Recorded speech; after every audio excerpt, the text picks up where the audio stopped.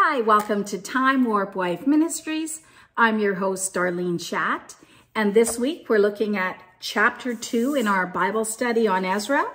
Chapter 1, it's our second video, but chapter 1 is called Raised Up for a Purpose. If you haven't gotten a copy of the study guide yet, this is what it looks like. You can pick it up at Amazon.com. It's Ezra Bible Study, Rebuilding the Temple, Restoring the Heart. And if you can't afford a copy of the Bible study, just go to my website and click on the link Studies. You'll find everything that you need there to get started and to join us in this study. So if you do have your study and your Bible, open them up, and we are going to start at Proverbs 21, verse 1. It says, "The king's heart is in the hand of the Lord, as the rivers of water, he turn it whithersoever he will." This truth could not be more evident than it was in the days of exile.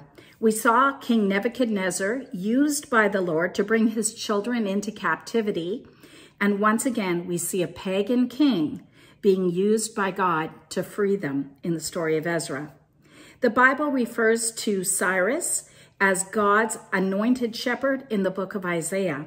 You see, this movement wasn't something that Cyrus decided to do out of the kindness of his heart, but rather it was God working in him and through him to begin his good work. Philippians 2:13 tells us, "For it is God which worketh in you both to will and to do of his good pleasure." What's interesting to note is that this return from captivity was prophesied several years before by the prophet Isaiah. I love how the book of Ezra is so interwoven with these other books. But even more fascinating yet is the fact that Isaiah's prophecy was so specific. Now listen to this. This is so cool. That he pointed to Cyrus by name more than 150 years before he was born. Let's take a look at that. Open your Bible to Isaiah 45, verses 1 to 4. And we're going to read that together. And you'll see Cyrus's name. Remember, as you're reading this, it was written 150 years before the book of Ezra.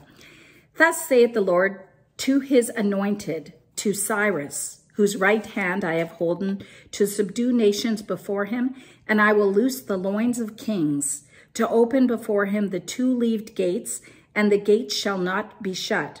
For Jacob my servant's sake, and Israel mine elect, I have even called thee by name, I have surnamed thee, that thou, though thou hast not known me." The Lord called Cyrus by name, not because he was a king, not because he was anything special. He simply called him by name for a mission in the same way that he calls you and I. Not because of anything that we have done, but because God has chosen to use us. God could have easily chosen a Jew, but he chose to use Cyrus so that the prophecy might be fulfilled. Here's a really interesting side note I wanted to point out.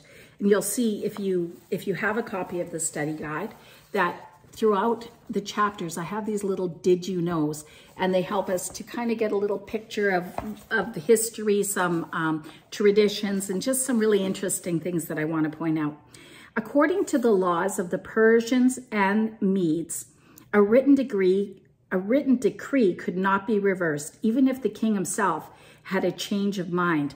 What you'll see throughout the story of Ezra are a lot of written decrees.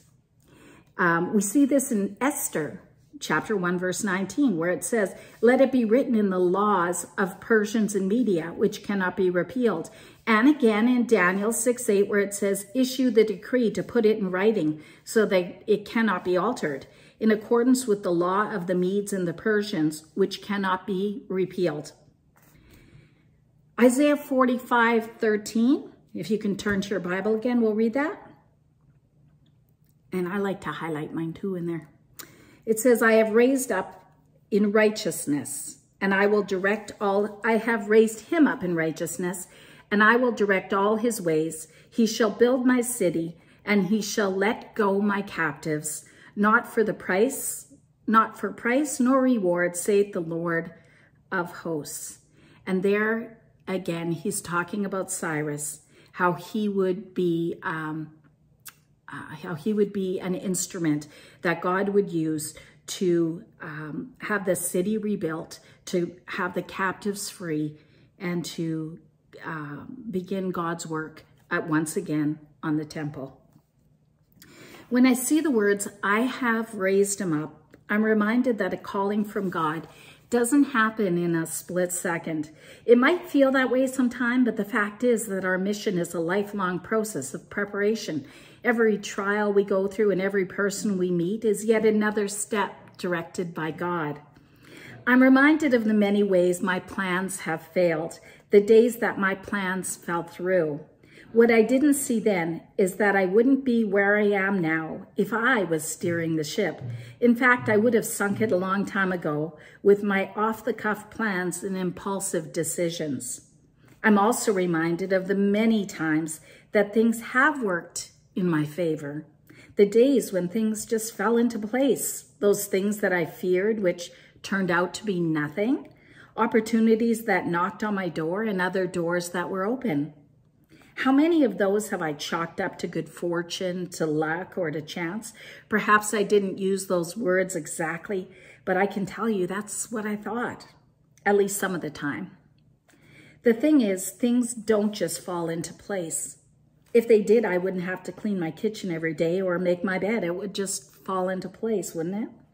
When my boys walk into a clean kitchen, it's because I went before them and cleaned up the mess.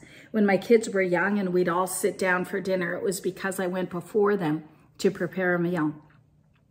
If we can understand that, maybe we can see God's work behind the scenes. Maybe we can start to give him thanks where thanks is due, and maybe we'd understand that he's directing our steps. The Bible tells us, a man's heart deviseth his way, but the Lord directeth his steps. Proverbs 16:9. God was using Cyrus just as he used Nebuchadnezzar 70 years before. Remember what God said about Pharaoh. I have raised up for this very purpose, that I might display my power in you, and that my name might be proclaimed in all the earth. All of the good and the bad is just another step closer to where God is taking you. Does it mean that God orchestrates sin? Absolutely not. But remember that what Joseph said to his brothers in Genesis 50, verse 20. But as for you, you thought evil against me, but God meant it unto good, to bring to pass as it is this day, to save much people alive. Ask yourself if you would be at the place you are now without the good and the bad, if you would prosper under the hand of God without first being tried by the fire. I'm reminded of Esther, who, like King Cyrus, was raised up for a purpose. Every detail, including her family history, her beauty, and her poise, was designed to lead her to a place where God would use her as an instrument of his power in saving his people. Esther 4:14, one of my favorite verses, says, For if thou altogether holdest thy peace at this time, then shall there enlargement and deliverance arise from the Jews from some other place. But thou and thy father's house shall be destroyed. And who knoweth whether thou art come to the kingdom for such a time as this? And so as you read this chapter, keep that in mind. Remember that Cyrus was raised up for a purpose. Nebuchadnezzar was raised up for a purpose, that God's people might go through that time of captivity, that they might be tried, and that their hearts would return to the Lord. And that's all for this chapter. I will see you again for chapter 2, which is, let me see what chapter 2 is. Oh, a chosen priesthood. Go to my website at timewarpwife.com and you'll find everything you need to continue with the study. I'll see you later this week for chapter 2. Bye-bye.